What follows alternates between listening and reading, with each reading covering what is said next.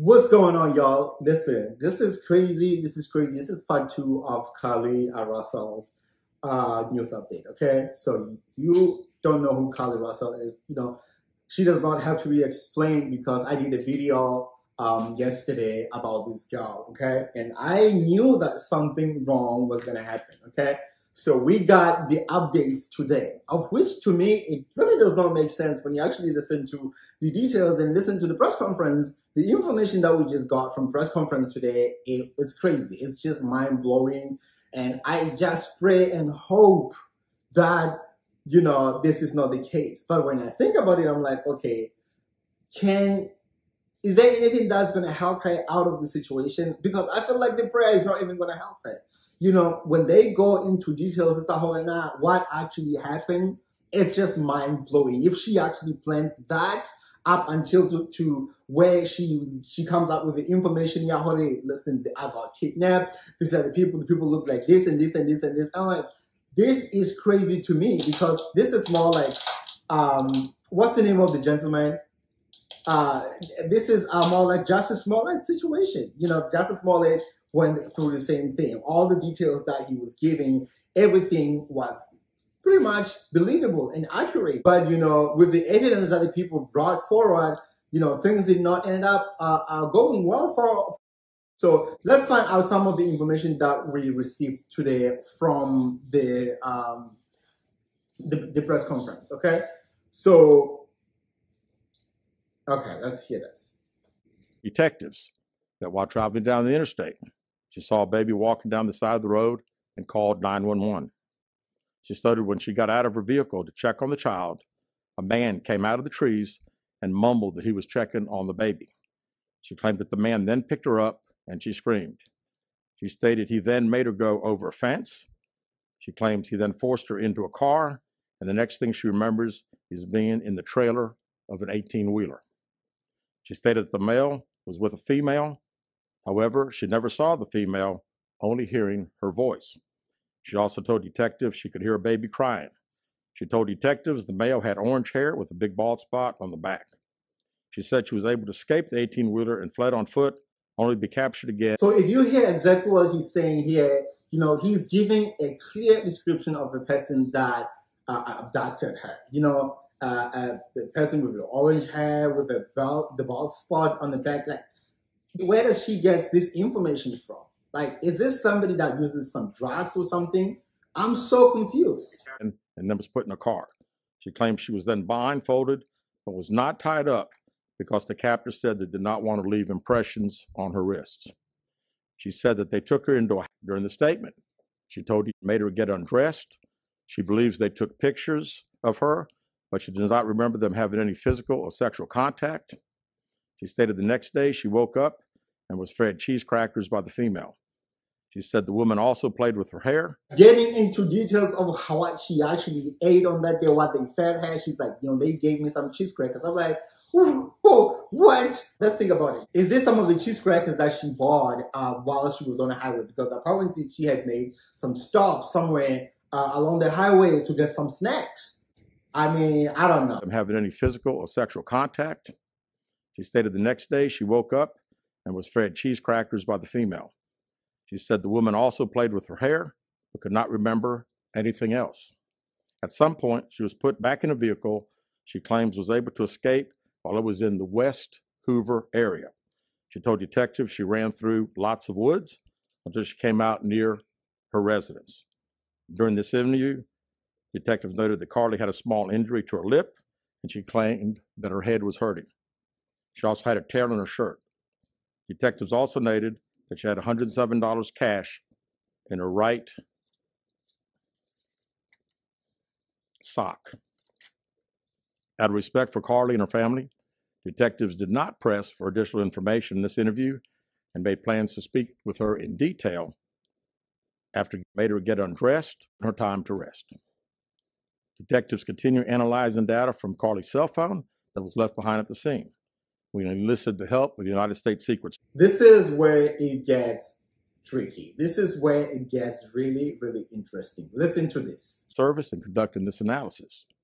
Part of what data includes several internet searches in the days leading up to their disappearance that I think are very relevant to this case.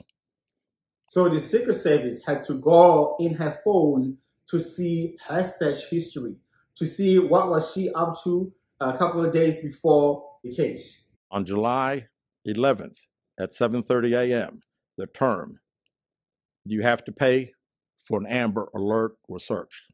So she Googled, "Do you have to..." This is crazy. She Googled, "Do you have to pay for an Amber Alert?" Are you kidding me? Why would somebody Google that? Like, what? It does not make no sense. But let me not say it, because sometimes we Google some crazy things, but you never know. These things, they follow you. On July 13th at 1:03 a.m., the day of her disappearance, the term, "How to take money from a register without being caught," was searched. The second Google was how to take money from the register without getting caught. And this is the day when she disappeared, okay? How to get money from the register without getting caught. That was July 14 when she disappeared. On July 13th at 2:13 a.m., the day of her disappearance, the term Birmingham bus station was searched. On July 13th, 2:35 a.m., a search for a one-way bus ticket from Birmingham to Nashville was conducted. Oh, sorry. That was the day before. That was the same day, on the 13th. So again, on the 13th, she Googled the bus station. This is the person who has a car. She could go anywhere she wants if she want to go with the car. But, if she was actually planning to disappear and drop off the car somewhere, and go to this unknown location with a public transportation, this is what she planned. And remember what I told you guys on my previous video, the information that I seen from the other YouTuber who was insinuating some crazy information that I don't believe. But we will just have to wait and see what these people are coming out with. Her time to rest, with a departure date of July 13th. On July 13th at 12:10 p.m., a search for the movie Taken, a film about abduction, was conducted. There were 2 searches related to Amber Alerts on a computer at Carlee's place of employment, including one regarding the maximum age of an Amber Alert. There were other searches on Carlee's phone that appeared to shed some light on her. Wow.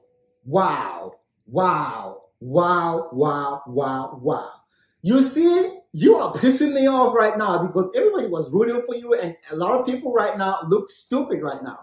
I can imagine what Tina Knowles is going through right now. Miss Tina had publicly came out with a statement about the disappearance of this lady, and a lot of people that were in support of her, and a lot of people were actually eating her up for actually taking time to make this post about this. Is the post still there? We don't know if the post is still there. But the family and herself, that's still sticking up to the story that she got abducted. This is the story that's sticking up with, and they don't care. The way they orchestrated this, it just does not make sense. I don't know if the mother is in it too, but to me, I don't think the mother is in it. I think maybe the boyfriend probably knows what happened, and because it just does not make sense. These things does not add up right now.